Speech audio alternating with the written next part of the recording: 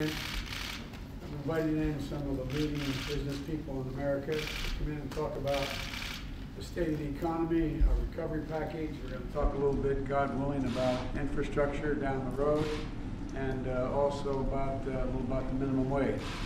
But I want to thank each of them for being here and participating. I think they're, as I've said before, you've heard me say it to labor groups and others as well, that American people are hurting. There's a lot of people are in real trouble. A lot of people going to bed at night staring at the ceiling wondering whether they're going to be in that apartment the next day, or they're going to be evicted, or they're going to keep their mortgage payment up, or they're going to have any health insurance. We got millions of people unemployed. As Secretary Yellen has pointed out, we have a scarring effect that may be going on that could get worse. We have kids not in school. There's a whole range of issues, but I think they're all soluble. I think they're all within our capacity.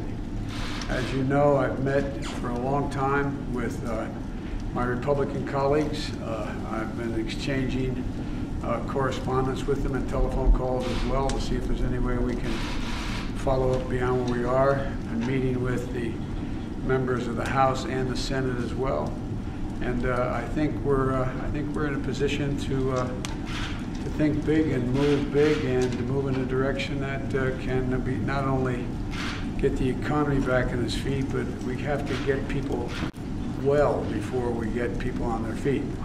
And we've focused a lot of the attention on making sure that we deal with the coronavirus, get it under control.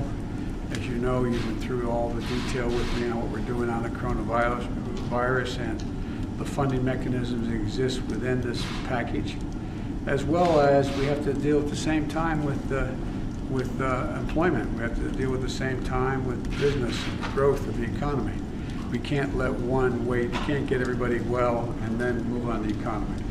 We have to move quickly on both, and I'm anxious to hear what these business leaders have to say about how they think I'm approaching this issue, we're approaching this issue, and to see if we can find some common ground. I know I've found some common ground with some of my Republican friends, a lot of Democrats as well, so I'm optimistic. So thank you all for coming in. Appreciate it.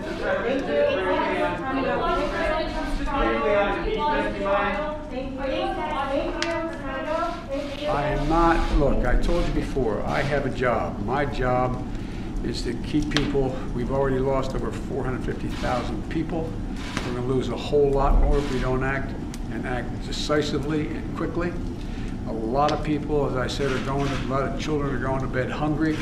A lot of families are food insecure. They're in trouble. That's my job. The Senate has their job. They're about to begin it. I'm sure they're going to conduct themselves well, and that's all I'm going to have to say about impeachment. So thank you.